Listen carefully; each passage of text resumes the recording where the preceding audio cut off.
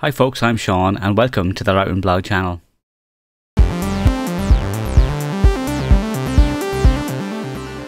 In this video we're going to talk about how you can apply a toning change to your colours, similar to colour grading in films, but for photos. We're going to do this using the split toning panel, which is in develop obviously. And so there are two parts to it. There are the highlights and the shadows, and then there's a balance between them.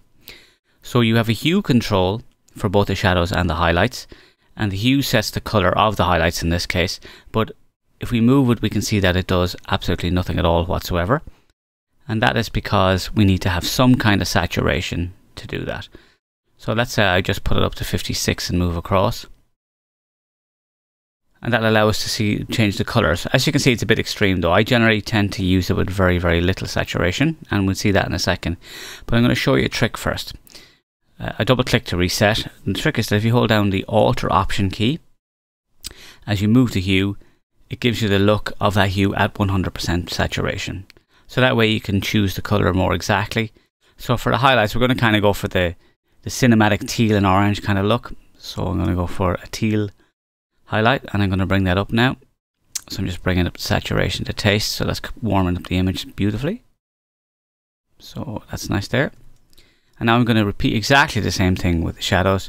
This time we're going for that kind of teal, kind of a green look. So it's somewhere between blue and green. That's too green, I'd say. That's kind of okay. And now we can introduce the saturation to taste. So that's given us a quick look at the teal and orange kind of look. Now there's obviously plenty of other looks that you can do with this, and I'm going to show you some of them now in a second. So I'm going to turn on and off the panel here, so you can see the difference that it makes. You can also change the balance. So let's say I wanted to skew more towards the highlights, so I can introduce more of the orange. I do that by using the balance control, and then I can pull it back the other way altogether to go for a cooler tone with more of the teal visible. Now I'm going to double click on highlights and double click on shadows to reset, and double click on balance. So that's one look you can do with it. Now what I'm going to do is I'm going to do a very quick toned look. So in this case I'm going to press the V key for a quick black and white. And what I'm going to do now is I'm going to apply a colour to the shadows. In this case I'm going to just bring up the tone slightly, and I want to go for a sepia kind of a toning, which is kind of a brown tone. And generally between kind of 25 and 35, maybe as much as 40 will give a nice look for that. And so that's how I would do that particular tone.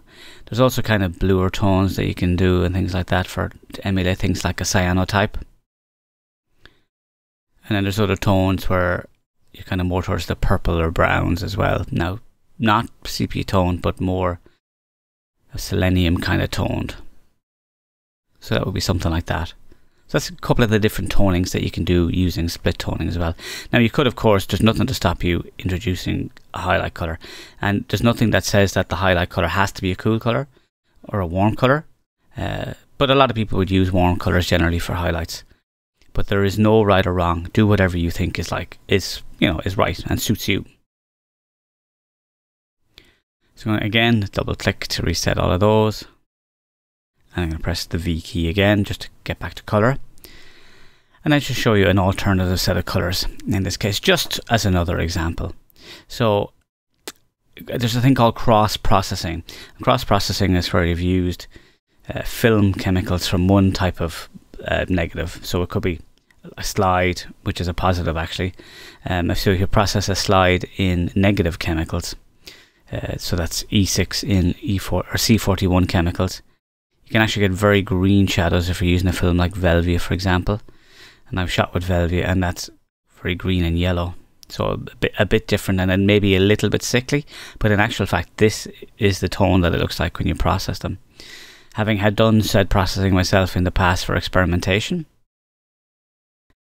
So that's a very quick look at how you can get that cross-process or toned look using split toning. So folks, if you haven't subscribed, please do subscribe to the channel. Lots more content coming on board. I'll be doing a little bit of stuff about develop before I jump back to library. So do get on board. If you liked the video, do give me a thumbs up and hit the notification bell if you want to get informed of when the new content goes up. Like I say, I'm doing stuff quite regularly. So thanks for watching, and I will see you in the next video.